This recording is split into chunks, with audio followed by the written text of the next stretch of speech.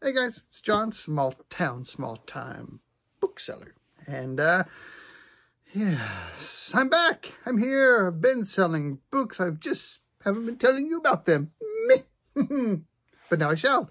And hopefully you would like to hear such things. And so that's why I'm here. I do sell books on eBay.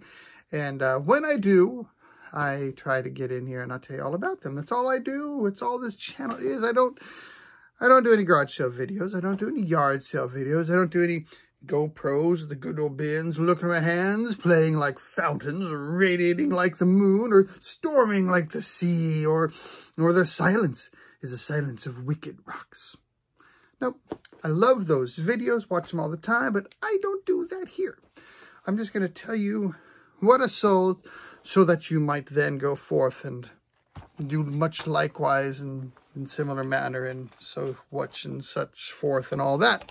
So, been about I don't know how long it's been since the last video. It's been a while. But until a few days ago, if I was trying to do a video right here, there would have been a 23-year-old laying on the bed over there going, Dad, turn off the light, turn the fan back on. Actually, it was probably unfair to categorize my son that way. But he's back at college, and so I've got the room back to myself. And yeah, so that's kind of been a big reason. Basically took a break for the Christmas holidays to spend time with family. Had a wonderful break. Hope you all did too. And so this video is going to, so my last video went up through November 31st. So this video will be everything I sold on eBay from December 1st to December 10th. So those 10-day period there. And there were some good ones. One of my highest selling books ever. So highest profit books ever. Well, well, one of them, you know, it's up there. So you'll want to stick around for that or just skip ahead. You can do that too. If you want to hear about all the little $10 ones, but that's where life is. Life is with the $10 books. That's really where you want to be. And so how many books do we have? 28 in total. And so we'll go over totals and all and averages and whatnots at the end. So I like to start off slow and build up to a giant crescendo at the end. And so I'll go from my least profitable books all the way up to my most profitable for this time period. So again, this is December 1st through December 10th. And we'll start it off. So the first one, I only had one that was not a book. And that's this first one. I sold one of my SIM cards, $7.75. Been selling those about one a month or something like that. So did manage to sell one of those. All right, moving on. So now, $10 books. For those of you who are possibly new here, I get the vast majority of my books at the Goodwill bins. So there's 3 of them in Houston. I'm about an hour south of Houston. And so I go up there, you know, occasionally. And my Goodwill bins up there in Houston, the books are 3 for $1. Everything else is by the pound. If you're not familiar with Goodwill bins, clothes and electronics and all that stuff is usually sold by the pound. But mine has books for 3 for $1. And that's where I get the majority of my books these days. I've also got an Amazon return store, the Bin Drop in Lake Jackson, that I occasionally will go to, but they up their prices. So I do get stuff there, but not as much. And very rarely I hit an estate sale or garage sale or something like that, but I just don't. I just don't like doing that. I don't find much around here. So most of them are Goodwill bins. So unless otherwise stated, every book that I'll mention here is 33 cents. All right, so let's get into it. First book on the list, The Roadside Geology of Texas, sold for $10. I actually have a copy of this and found another one. So I thought, well, if I liked it, someone else may like it as well. And sure enough, I was right. And they sold it. I sold it. They bought it. $10. The next one, Hypnotism Made Practical. This is the kind of title where you're like, yeah, this is going to sell. I actually thought it would sell for more because this was a vintage book. It had a vintage cover. It looked like something that would be collectible. And I was kind of surprised it only sold for $10, but it still was a $10 sale.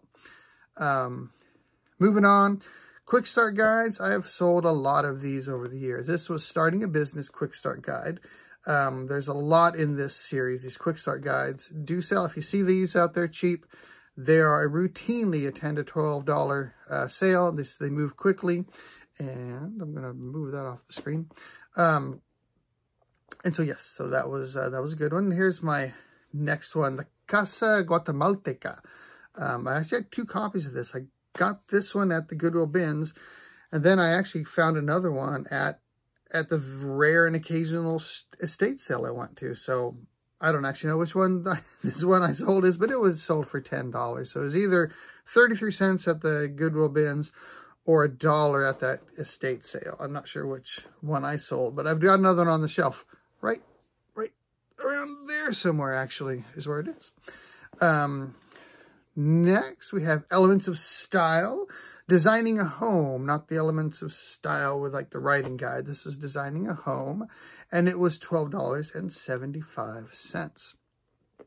And on my next one, religion is one of those categories. I always tell everybody that religion definitely sells, including Bibles. This was called Learning the Ropes. It was a new translation of the Bible, or so it claimed to be, and it sold for $15. But definitely look up religion, commentaries on religion, things like that. And Bibles themselves also sell very well. All right. I also have some luck selling books in Spanish. This next one was La Riqueza en Cuatro Pisos, sold for $15. And yeah, so I've been selling quite a few things to Puerto Rico, actually, is where a lot of this stuff has gone. A lot of the stuff I sell that's in Spanish goes to Puerto Rico. And moving on. Okay, here we go. The next one, Animal Skeletons and Anatomy, for $15. So anything that, if you look at it and go, ooh, yeah, okay, you know, animal skeletons. I was definitely flipping through the book Animal Skeletons. And, yeah, that was kind of different, kind of odd, kind of unusual. Made me say, ooh. And so I thought, well, that's going to make someone else say, ooh. And they're going to want to buy it. And sure enough, they did. So Animal Skeletons and Anatomy sold $15. The next one, another one that also made me say, ooh, The Fires of Lust and Sex in the Middle Ages. Sold for $16. So again, anything that makes you say, well, that might make somebody else think the same thing, and they're going to want to buy it. All right, now we're moving up to $20 books. All right, we have The Mystical City of God. I was glad to sell this one, and especially glad for $20 because it had sat on my shelf for quite some time, and it finally did sell. Another one, oh, here's another good genre, is magic. So I've actually got 2 books on magic. This one, History of Magic. This is more of occult kind of magic. The next one that's later in the list is more like, ta-da, kind of magic. But this one was a History of Magic. It sold for $20. This one, next one was Goodwill. No, it was a bin drop, the Amazon return store. I had 4 or 5 of these. The Elements, a Visual History, and it sold for $20. I picked up several of them. I've still got a few of them on the shelf. They've been selling. But this one sold for $20. I've also been, I think that I'm selling more vintage books lately because I've been listing them. So a lot of times the easier ones to sell are your newer ones. Go on the eBay app, scan the barcode, see what they've been selling for. And, you know, it's easy to list that way. It's easy to see. The ones that don't have barcodes are often the ones that a lot of people who only sell on Amazon are skipping at the Goodwill bins because they're just scanning every barcode they see, and if it doesn't have a barcode, they're often leaving them. So those are often the ones that I can find, and so, but they're also more difficult to list because you actually have to type in or I usually use the voice one, so I just, you know, read the title, find the book, but also condition issues are more prevalent in older books, so you have to be more careful about how you're grading them. A brand new study guide, you can look at it. No, not written in, it's not bent up, it's in very good condition. But a vintage book, you have to really look at it. How's the binding? Is there a lot of foxing? Is there any writing? Are there book plates in it? Is there any staining? takes time to describe the issues more, and so it overall just takes more time to list a vintage book than something newer. But there's money to be found in those. So this one is The Life of Sir William Oster Harvey Cushing. Is that right? I think I can read my writing. I think that's what it says. 1940 book, and it sold for $20. This next one is kind of cool. This is a Newmarket shooting scripts of The Matrix. It's like actual script, like that has the character's name and their line, and it just goes line through the Matrix movie, and that sold for $21. So I thought that was kind of a neat book.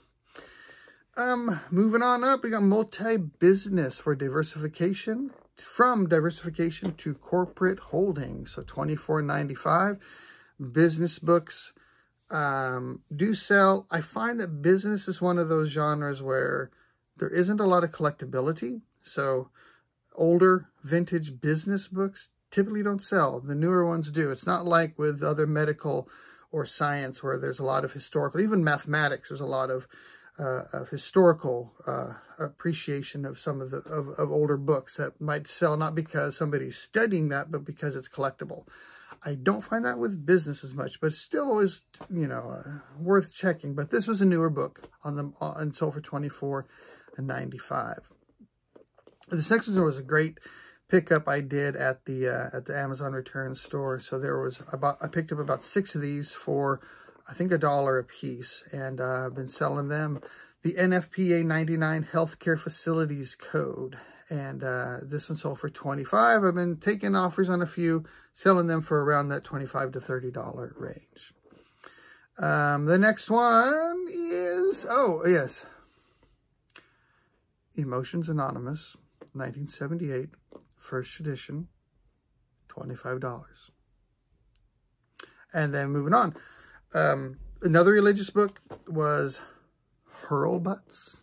Aren't you glad your name's not Hurlbutt? Sorry to all you Hurlbutts out there, but Hurlbutts, Story of the Bible, from 1904, $30. So this is a good example of one that I didn't know if the condition it was in would be considered good.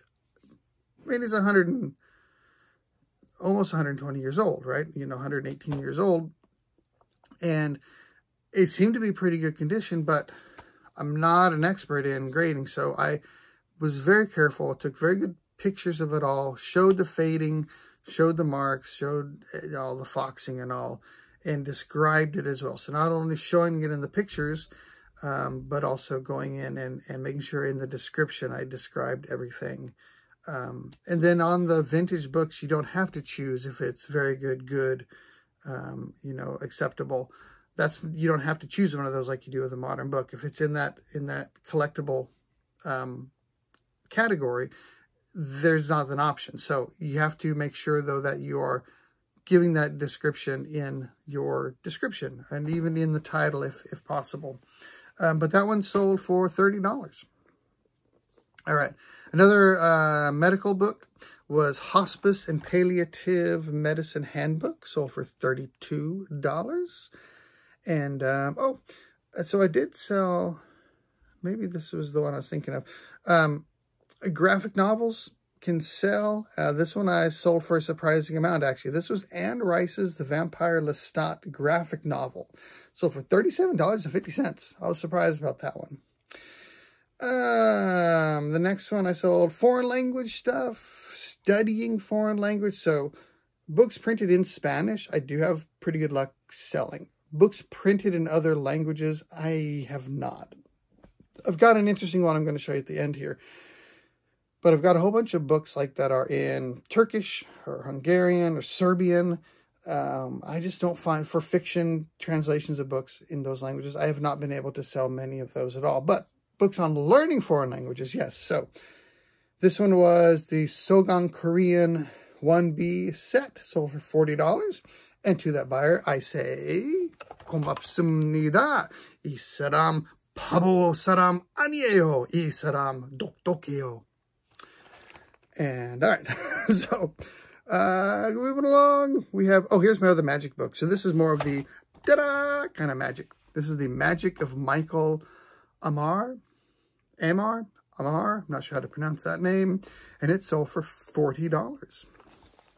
Here's another one to look out for. So this Patrick O'Brian set, there's 5 volumes in this set of the complete Aubrey/Maturin novels, and they all sell really well. There's a lot of, it seems to be this particular edition sells really well because you can find these books for not much money. But this one here, this one sells really well. So this is just volume 5 of the set, and it sold for $45 for the one book, and it comes in a set of 5. So I had sold, I think I'd sold it earlier than this. I'd sold a volume 1 and for like $35 or $40. And when I sold that one, the person asked me if I had other volumes, and I didn't at that time. So then at an estate sale, I actually found, this was in a box set of these books, but it was missing volume 1, I think. It was missing one of the 5. So I only had 4 of them, so I'm selling them individually. But again, $45 for just one volume of that set. So if you see these by Patrick O'Brian, this set on the Aubrey novels, they sell really well. Other ones don't, but for some reason, this one does. Next sale was a really nice sale of 9 books from the lot from the military aircraft haul that I got several months back. Still selling those. A lot of 9 of these books sold for $50. So we're moving on up. All right. That's $50. Okay. So now we're getting into the big time monies here. All right. The next one. Placing reinforcing bars. Don't know anything about that. But it sold for $60. And, okay. So now that was 60. Okay. Here's the next one, and then my 2 biggies after this. This is a good one, though. I don't want to discount this. This is a telecommunications breakdown. So I was surprised that looking at this, I did not expect it to be an $85 sale, but yet it was $85 for that one. Okay. This next sale was kind of fun because this is the one when I was at the Goodwill bins and made me realize this whole idea of selling books to make some extra money is a possibility, because I was at the Goodwill bins. It might have been the first time I was ever at a Goodwill bins.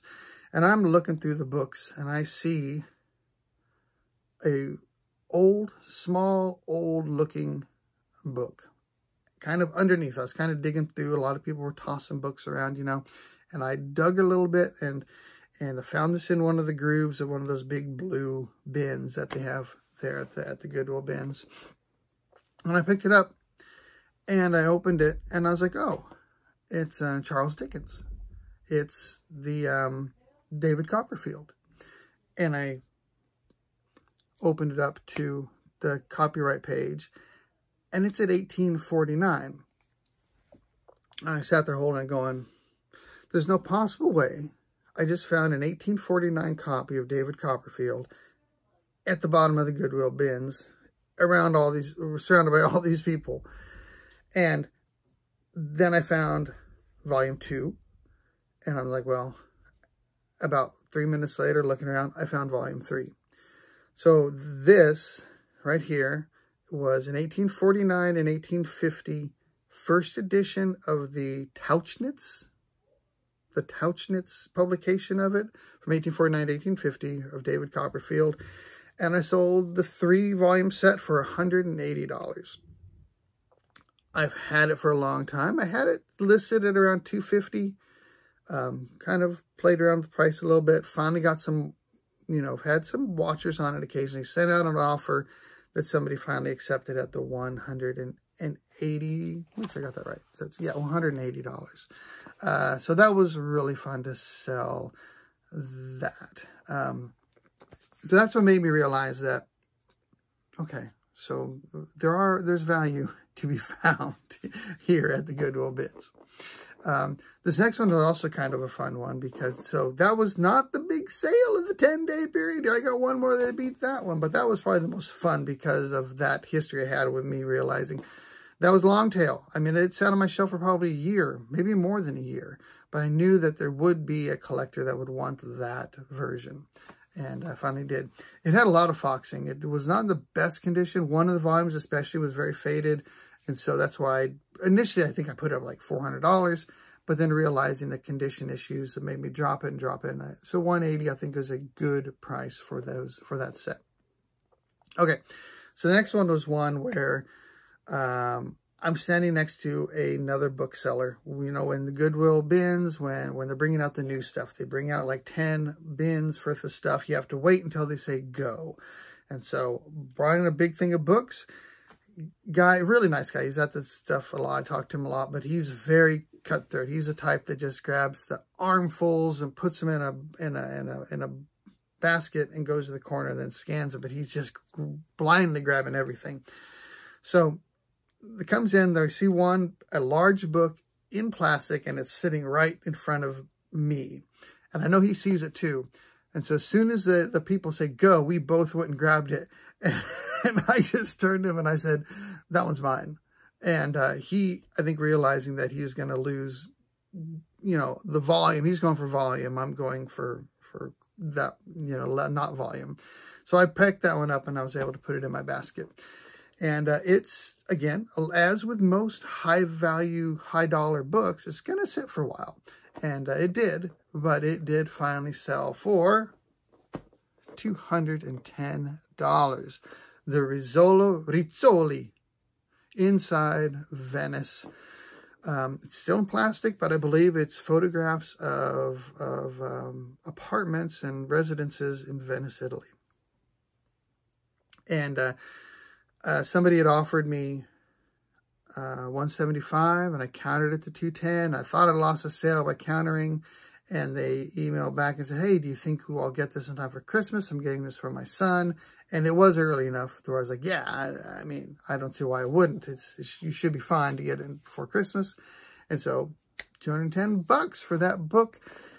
Long tail, but worth it. I mean, it's a book. It's not taking up a whole lot of room, and I've got a few other books, you know. But that was a fun one. So it was bigger than any box I have. So I had to kind of Frankenstein one together and put, you know, a lot of tape around it. And it seemed to have gotten their fines. Yeah, I haven't heard any complaints yet. So happy about that one. All right. So that's it for this 10-day period. That brings me to a total. I had 28 books in this period for $1,099.20. And that brought me to an average of $39.26. So obviously those last two helped out with that a lot, but still, you know, 28 books in 10 days for $1,099. And I had the one Nada book, and really I was like, beginning of December, I was like, okay, next 10 days, what I really want to do is just sell. I want to have a 28-to-1 book to non-book ratio. And I managed that one. I had 28 books for the one Nada book. And I was like, as long as that one Nada book is like $7.75, then I'm going to be happy. And sure enough, nailed it once again. Nailed the Nada book on the nose. One book, $7.75. All right, I was going to show you something I picked up at the Goodwill bins the other day. And I want to, for those of you who might not know, something you can do on your phone. So I saw this sitting in ye olden Goodwill bins, bins, and it is literally completely in Chinese. All right. There is not a word of English anywhere in here. And kind of get you a little bit. So, found this one and this one. That's different. Together. And, you know, I studied some Japanese, but I don't know any Chinese, so I know very few of the characters that are in Japanese. I knew this was Chinese and not Japanese just because, you know, I know some Japanese. And so what I didn't know is that a 2-volume set, or is there more? And so on your phone, if you go to Google Translate, you can use your camera. It has a camera option. So all you do is like you're going to take a picture, you just hover your camera over the text that you want to translate. You have to choose. So you can use auto detect, but since I knew it's Chinese, but Chinese to English, you hover over it and it'll tell you what it is. It's not a great translation, especially from something like Chinese to English, which is so different. But I was able to tell that this is a dictionary of traditional Chinese medicine. This little symbol here means something like middle. And this one was something like superior.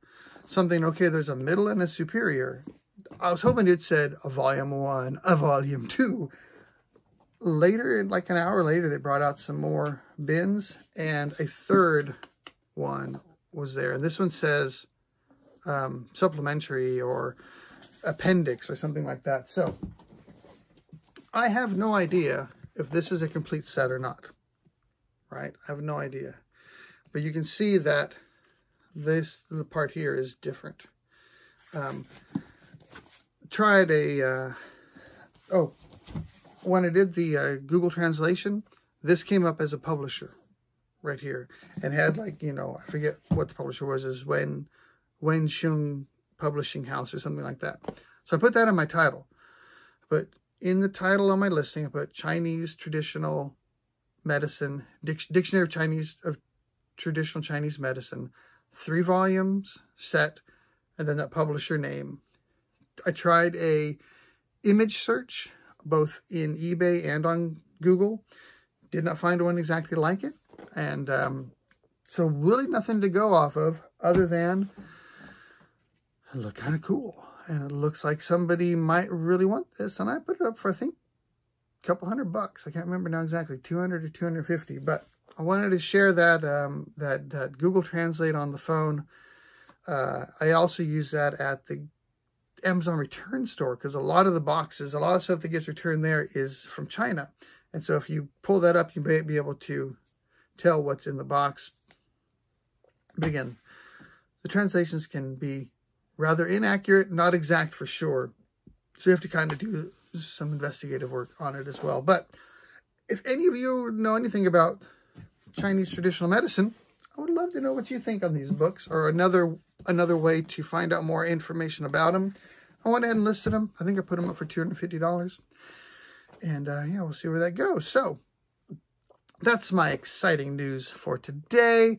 Yeah, so man, sales have been, actually this week sales have been the definition of up and down. I had 0 sales on Thursday. I had 0 sales yesterday on Saturday. Friday I had 12. That was the most I'd ever had. That was my all-time record for one day. I had 12 sales on Friday. And then I had a couple today. So like 0, 12, 0. So it's been a little odd that way. But I'm trying to get through my death pile. Working through, I did not do any sourcing this weekend. And just putting stuff that's already on my shelf up for sale. And I'm trying to get through this before I source a whole lot. It's hard not to, you know how it goes. But anyways, hey, this is fun. I hope you enjoyed it. Hope you learned something. And I am 16 subscribers short from 1,000. So I would love it if you subscribed if you're not already. Share it out with somebody. Tell your neighbor. Create an account for your dog. Whatever you want to do. Help me get up to 1,000 subscribers. That would be fun. And you know what? Hope you're selling the heck out of a bunch of stuff. And I will see you next time. Hopefully see you sooner rather than later. Adios.